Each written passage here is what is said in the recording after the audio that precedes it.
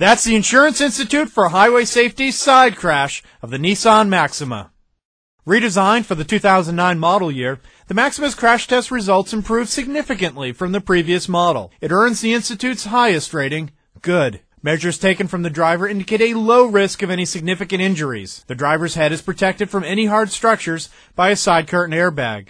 The rear passenger is also protected by the side airbag, and risk of any significant injuries is low.